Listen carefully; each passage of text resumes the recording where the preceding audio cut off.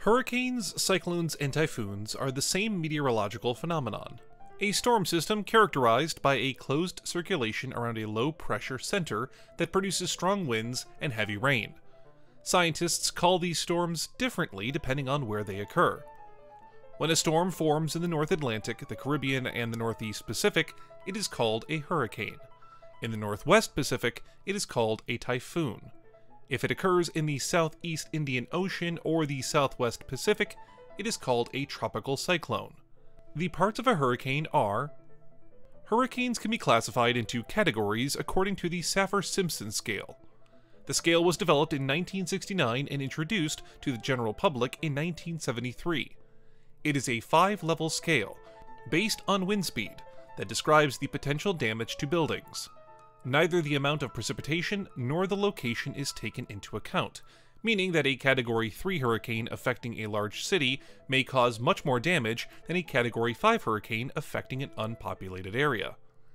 The 5 intensity categories are: Category 1, 119 to 153 kilometers per hour, or 73 to 95 miles per hour, no damage to building structures. Category 2, 154 kilometers per hour to 177 kilometers per hour, or 96 to 110 miles per hour, damage to roofs, doors, and windows. Category 3, 178 to 209 kilometers per hour, or 111 to 130 miles per hour, structural damage in small buildings. Category 4, 210 to 250 kilometers per hour, or 131 to 155 miles per hour, widespread damage to protective structures, collapse of roofs on small buildings, flooding of inland areas. Category 5, 251 to 400 kilometers per hour, or 156 to 240 miles per hour. Winds of 300 kilometers per hour can tear trees and even homes from their foundations. Mass evacuation may be required. One of the most famous hurricanes was Hurricane Katrina in 2005, Category 5.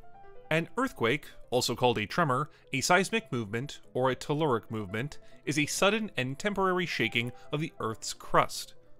The most common ones are caused by the activity of geological faults. The point of origin of an earthquake is called the focus or hypocenter, from where it propagates in the form of seismic waves. The point on the Earth's surface that is closest to the hypocenter, where seismic waves reach first, is called the epicenter. Depending on its magnitude and origin, an earthquake can cause displacements of the Earth's crust, landslides, tsunamis, or volcanic activity. Various scales are used to measure the energy released by an earthquake, including the Richter scale, which is the most well-known and used by the media. The Richter scale, also known as the local magnitude scale, is a logarithmic scale that assigns a number to quantify the energy released by an earthquake. World seismology uses this scale to determine the strengths of earthquakes with a magnitude between 2.0 and 6.9. As shown in this reproduction of a seismogram, the P primary waves are recorded before the S secondary waves. The time elapsed between both instances is delta t. This value and that of the maximum amplitude, A, of the S waves allowed Charles Francis Richter to calculate the magnitude of an earthquake as m sub L equals log of A delta t cubed over 1.62, where A equals amplitude of the waves in millimeters taken directly from the seismogram, delta t equals time in seconds from the beginning of the P waves to that of the S waves, m sub L equals local magnitude scale.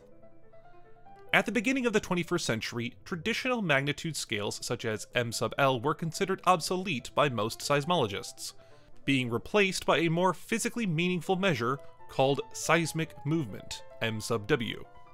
Although the media often confuses scales, when referring to current telluric events, it is considered incorrect to say that an earthquake was of magnitude greater than 7.0 on the Richter scale, since earthquakes with a magnitude greater than 6.9 have been measured since 1978 with the moment magnitude seismological scale, as the latter is a scale that better discriminates extreme values.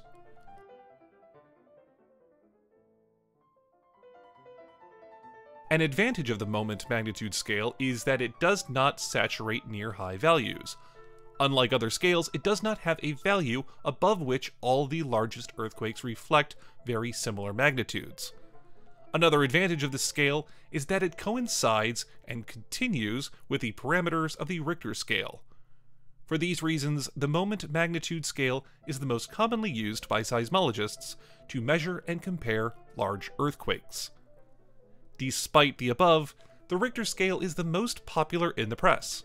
It is common for the press to report the magnitude of an earthquake on the Richter scale when it has actually been measured on the moment magnitude scale, which is defined as m sub w equals 2/3 log m sub 0 minus 16(1). M sub 0 is a quantity that combines the rupture area and fault offset with a measure of rock strength by the following equation. M sub 0 equals mu a upsilon, where mu equals modulus of formation of the rocks involved in the earthquake, a equals rupture area along the geological fault where the earthquake occurred, upsilon equals the average displacement of A. Earthquakes are classified as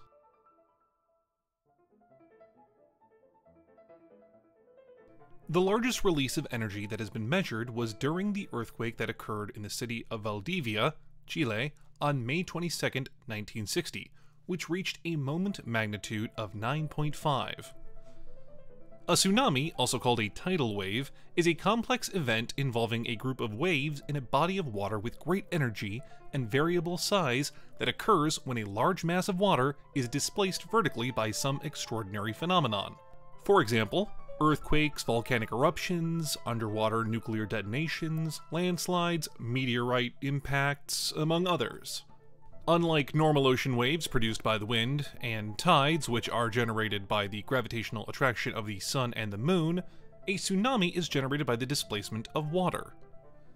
It is estimated that 75% of tsunamis are caused by earthquakes. Due to the Ring of Fire, the most active earthquake zone on the planet, the Pacific Ocean is the place most affected by tsunamis. And in particular, Japan is the country most affected by tsunamis, due to its geographical location. The energy of a tsunami depends on its height, its wavelength, and the length of its front. The Weigel scale is a graded scale that measures the intensity of tsunamis. Proposed in 1970, the Weigel scale grades range from 0 to 4, with each grade implying different damages. Grade 0, the maximum flood level is 1 to 1.5 meters and does not cause damage. Grade 1, houses are flooded and boats are destroyed. Grade 2, human deaths occur, houses and boats are destroyed. Grade 3, damage extends along 400 kilometers of the coastline. Grade 4, damage extends along 500 kilometers of the coastline. Regarding the height of the waves, we have the deadliest tsunami in history occurred in the Indian Ocean on December 26, 2004. This tsunami was triggered by a magnitude 9.3 earthquake that generated waves up to 30 meters high. A tornado is a column of air with high angular velocity, the lower end of which is in contact with the Earth and the upper end with a cumulonimbus cloud. Cumulonimbus clouds are clouds of great vertical development, internally formed by a column of warm and humid air that rises in the form of a rotating spiral. It is the most energetically dense atmospheric cyclonic phenomenon on Earth, although it is of small extension and short duration, from seconds to more than an hour. The Fujita-Pearson scale is a scale for measuring and classifying the intensity of a tornado. It is based on the destruction caused to man-made structures and vegetation.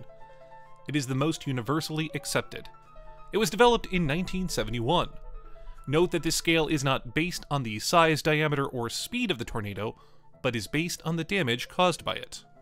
Most tornadoes occur in the central and eastern United States, in the area known as Tornado Alley.